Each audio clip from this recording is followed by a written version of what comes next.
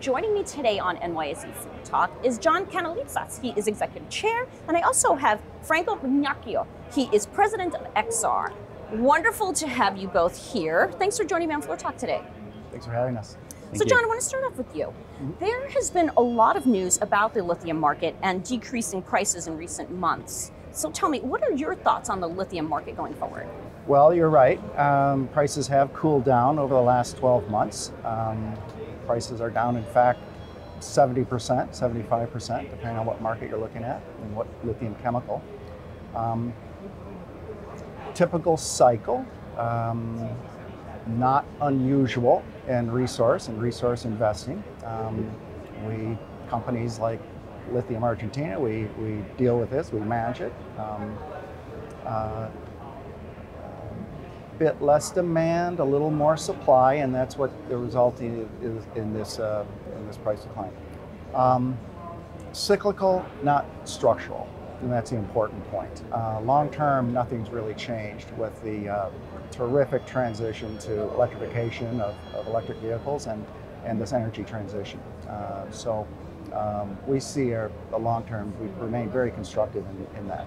Now, Franco, talk to me about the lithium project in Argentina. We are very excited today to be here, and about Argentina, we are really focused today to the startup of our project in Jujuy in the north of Argentina.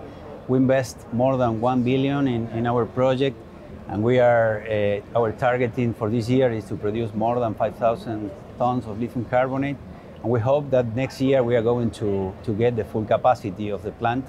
And we have plans to expansion from our project because we are very confident that the lithium demand around the world, as John mentioned, that we have some cycling with down pricing today, but we are very proud of this project, and we believe that the lithium market is going to growing every day. So John, you just completed a major transaction which resulted in the separation of your North America and Argentina assets. Right. And you just rang the bell to celebrate that occasion.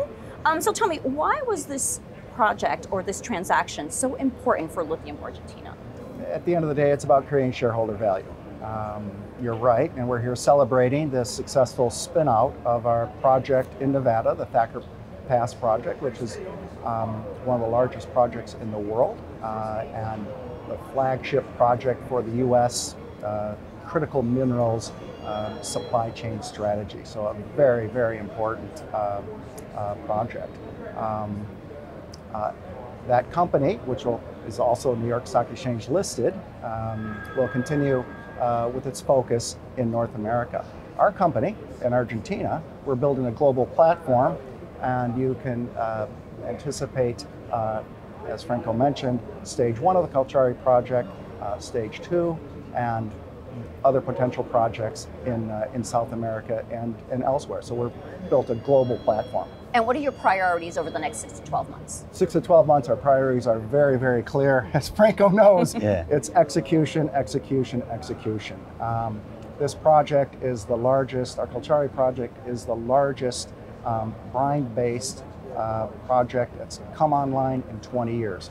We're just in production now, and we are ramping up to 40,000 tons. The market very much needs this low-cost supply, and we have a very important responsibility to ramp this project up. All right. Well, congratulations to you both. Thank you very much. And thank you for joining me on Floor Talk It's really today. a pleasure and a privilege to ring the bell. Thank you so much. Thank you.